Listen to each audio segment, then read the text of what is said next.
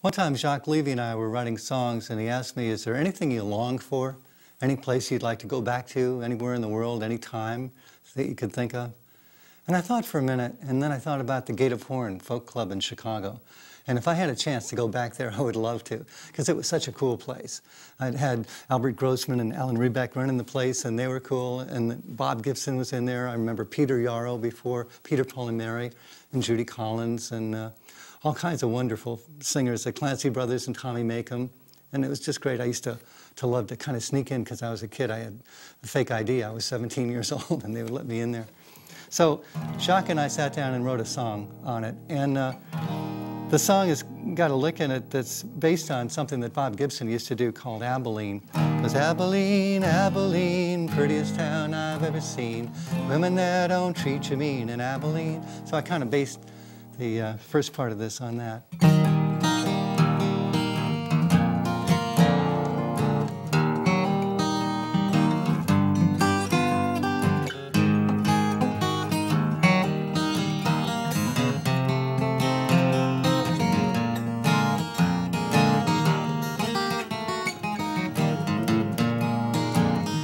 I'm going to the gate of home in my memory.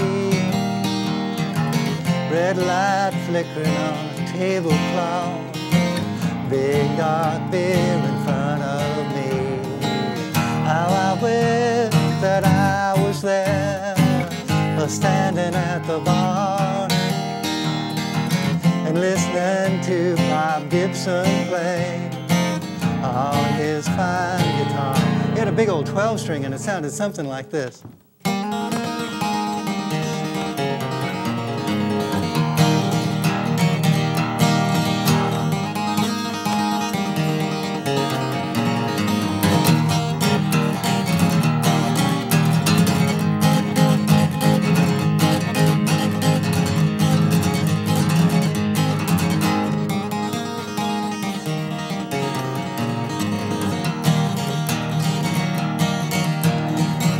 And they came and tore it down. Songbirds scattered and they all left town. Gate of Horn meant everything to me. Gate of Horn, Gate of Horn, I'm glad I was Chicago born. Gate of Horn meant everything to me.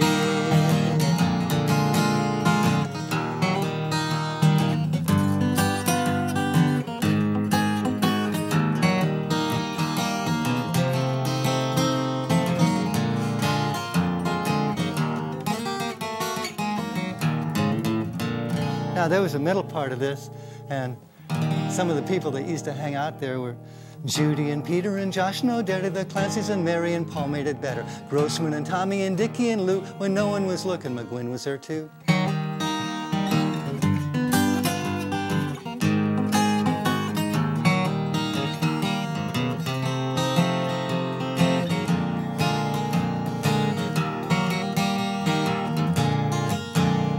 Cause I was barely 17.